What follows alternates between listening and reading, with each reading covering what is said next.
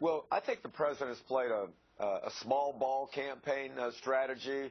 While the economy and jobs and debt and deficit and energy clearly are the top issues, he's talking about tax returns and Bain Capital. Bain's experience for Mitt Romney, I think, shows he knows how to create jobs in the private sector. And as you just pointed out, he knows how to make decisions. We've got Washington that's basically at a standstill, can't get things done.